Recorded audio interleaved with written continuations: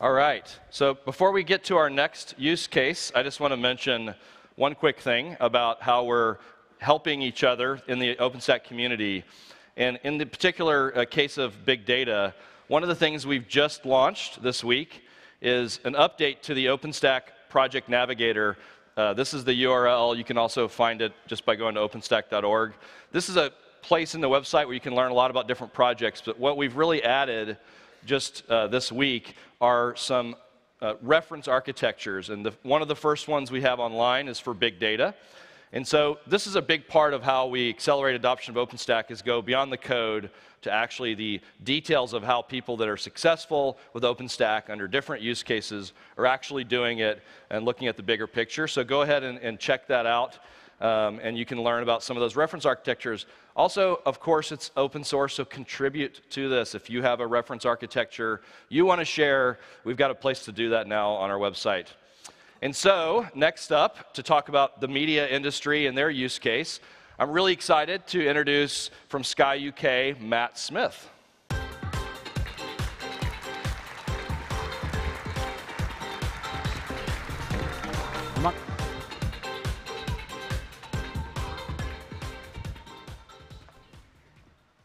Hi, I'm Matt Smith. I work at Sky UK, and over the past couple of years, I've had the great pleasure to part of my job running the team, doing the architecture, design, implementation, support, and growth of the OpenStack platform at Sky. My presentation today is why Sky runs on OpenStack. So I'm going to run through a few things, give you a bit of background and context about what Sky does, multiple business units, and a diverse architecture we have within Sky, and then go on to why we needed cloud and why we chose OpenStack. Moving on to sort of a brief overview of what we deployed in our data centers, and then go through some use cases of the applications running on our cloud, and then finishing off with what we hope to do with OpenStack in the future. So Sky is Europe's leading entertainment company, about 30,000 employees across the UK, Germany, and Italy. We have something like 22 million subscribers, and we're primarily a satellite television company. And in the UK, we deliver something over 600 TV channels direct to our customers' homes. I say, we've got lots of different products and businesses. We're also a telco, an internet service provider. So we have a product called Sky Talk, which is landline telephony for our customers. We have Sky Broadband, which delivers DSL and fiber broadband to our customers' homes. We have online TV products. So we have two of those, one called Sky Go, another one called Now TV. So Sky Go is free to Sky subscribers. And Now TV is a contract-free, dip-in, dip-out online TV service. And both of these do video on demand and live TV. So video on demand, things like the latest films and TV programs, box sets like Game of Thrones, Walking Dead. And from live TV, we have things like Premiership football and Formula One broadcast over the internet.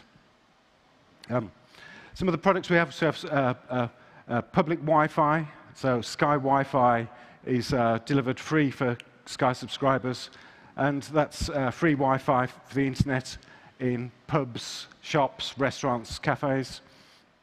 And we have a product called Sky Store, which you can either buy and keep DVDs or rent them, and you can keep your DVD library in Sky's data centers, and then watch it on your iPad, iPhone, PC, etc.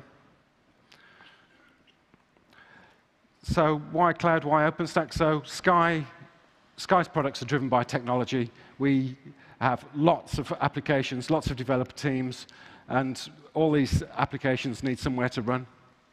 And instead of having lots of cloud islands of different infrastructure, we decided that we'd need a sort of software-defined data center to deliver our applications on, including things like software-defined networking, software-defined storage. So we have a sort of a one-stop shop for delivering our infrastructure for our teams. And then that spans all the businesses, so it isn't just for one use case, it's for all parts of the business in Sky. And we're looking for flexibility, something that was highly scalable. And I think you'll hear later from the scientific chaps that they've got these massive, massive OpenStack installations. Ours is sort of quite small in comparison. And speed of delivery for applications, so the end users can deploy their heat templates, their networks, and sort of self-serve on a single platform. And one of the primary drivers was cost. So total cost of ownership for the platform had to be public cloud operators and also sort of enterprise vendor solutions. And the only solution we found was OpenStack that fit all this, and it has over the past couple of years delivered a really good job for us. What we've deployed in Sky is we've got many data centers. We've deployed OpenStack in 2 of our main data centers that give both sort of corporate and internet presence. 4 availability zones, so applications can be deployed across many availability zones, and when we do updates or upgrades, we can sort of mitigate by spreading our applications across many data centers and availability zones. There's something like or over 80 projects or OpenStack tenants on the platform, using it for development stage and production apps. Every day there's sort of 400 plus users on the platform, creating networks, routers, subnets, ports, instances, volumes, and connect it all together with heat. And from a data center footprint perspective, we've got something like 7,000 cores and 400 terabytes of Ceph storage that's presented up through Cinder. And some of the applications that are hosted on the platform. So this is SkyQ, Sky's latest set-top box. And from our OpenStack platform, we can push out software updates, and we also receive user journey information back into our OpenStack platform. So all the SkyQ boxes report back how the users interacted with the platform, and we analyze this data, refine the software, and push new software out. And it's sort of made the delivery and receipt of all this information a bit of a seamless process and a sort of self-service for the developer teams running the SkyQ boxes. From a public access perspective, so Sky branched out into selling music concert tickets, music festival tickets, and sporting events tickets on a site called Sky Tickets, and this is open to the public. You can go on, purchase some tickets for your favorite band. And this is an inter-business application, so it's a video-on-demand portal that we transfer video assets between Sky UK, Sky Germany, Sky Italia, and also between Sky and external studios like Sony Pictures and Paramount. The video assets are brought in through this portal and processed through our broadcasting facilities. And it's a very high-profile application. So this is called a CEO dashboard, and this collates information from across Sky's business. So you can see there's an OTT online, how many people are watching sort of Premiership football, how many people are calling our call centers, how many people are purchasing things through our online shop, how many people are purchasing through Sky Store, and it's a full single pane of glass dashboard for the CEO and his executive team, how they gauge how the business is doing. So this is hosted on our OpenStack platform. It's very high profile, a really good use case of using OpenStack to do something really important. Some of the things we host, so our enterprise monitoring, we collect all our data back into our OpenStack platform from servers, operating systems, databases, applications, etc. Video streaming analysis is where we, for Sky Go and Sky or Now TV, we every streaming event that happens between where it leaves our broadcasting through CDNs and eventually to the end user's iPad, iPhone, all these streaming events are collated into a data warehouse on OpenStack. And at the moment, there's something like 5 billion streaming events hosted there, and that grows by about 10 million streaming events a day. Lots of other applications, so developer tools, continuous integration, Confluence, Jira. There's a 10,000 user installation on our OpenStack platform, and loads more. So it's sort of spread across all types of business within Sky. For the future, we first installed, when we installed OpenStack, we went with Icehouse. We did an upgrade to Kilo earlier in the year. We've currently upgraded our development environment from Kilo through Liberty to Mitaka, and we'll be rolling that out into production very soon.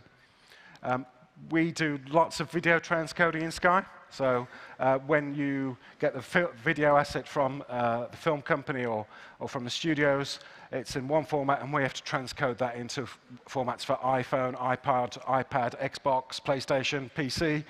And we see that for doing video transcoding on OpenStack is a really good use case that we can scale out, do lots of video transcoding, use the platform for something else, scale down. It's a really good use case. We've been trialing it. It's working very well. More use, more applications.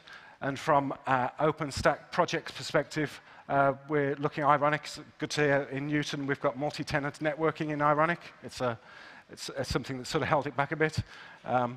Magnum for container management, like the demo, and Sahara for doing big data. And I'd just like to say thank you for a few people. So OpenStack Foundation, NASA and Rackspace, because we think it's top software. It hasn't gone wrong at all. And it works. It does exactly what it says. The management team at Sky for backing us as a team. And there's lots of negativity from enterprise vendors saying you don't want to use OpenStack, use our product. The management team stuck with us. And the OpenStack team at Sky, so it isn't big. It's Alan, Colin, Martin and Ross, and finally Canonical for giving us some really good support over the past couple of years. Thank you.